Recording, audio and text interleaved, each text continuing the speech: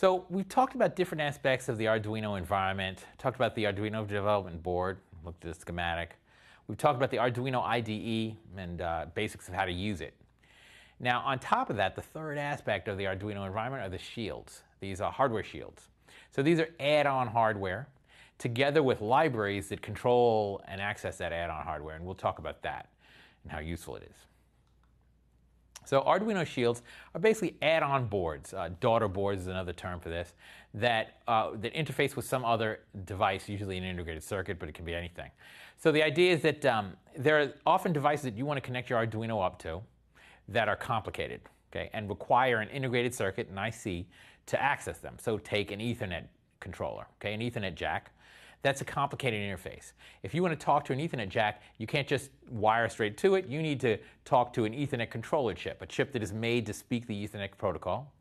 And you need to wire that Ethernet controller chip up to your chip, and it's a complicated thing, and you need to control it. And you know the data sheet for the Ethernet controller chip could be 150 pages long, and you got to understand that, and it's a complicated process. So what happens instead is an Ethernet shield is a board that already has the Ethernet controller chip, say, wired on there.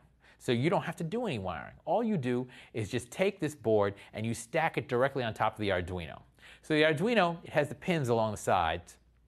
Has the holes along the sides that connect to the pins. So the shield is the same size and it's got pins underneath it. So you can just stack them on top, push the shield right into those holes, and then the wiring is all done for you. You don't have to figure out how to wire it to the Arduino. You just stack it and it's wired. So the hardware part of it, the wiring part, is all done. And in addition to the wiring being done, there are library functions. So every shield comes with a set of library functions, pre-written functions that you as a programmer can call to do things with the component. So like with Ethernet jack, Ethernet card, Ethernet shield, you would have functions that allow you to access the internet and things like this that are simple, right? You don't have to understand anything about the Ethernet controller and the complexities of it. You can just call this function and it will do the task it's supposed to do. So the hardware shields come together with these libraries that make it easy for the programmer to access. So open source hardware. These designs are generally open source shields. But you can purchase them pre-made for the most part.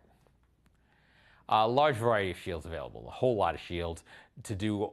Arduino's been around for a while, people love it, so there are shields to interface with all kinds of different circuitry.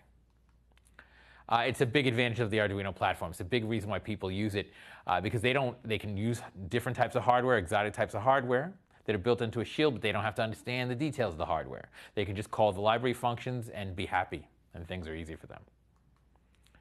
So here are some shields. There's a complete list at shieldlist.org, but there are lots of lists, so just Google around out there. But we can see here we've got the Ethernet shield. I got that one first, and we've already seen that one.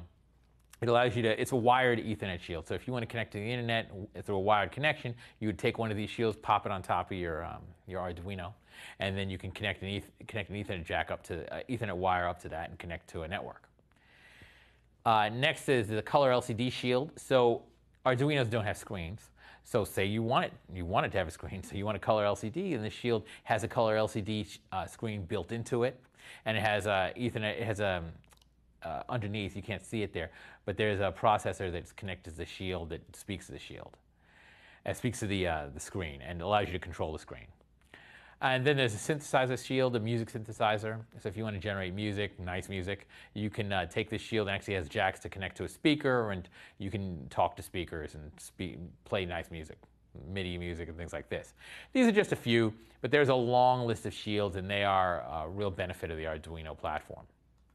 Now, the great thing about these shields is that they come with these libraries that make their use easy.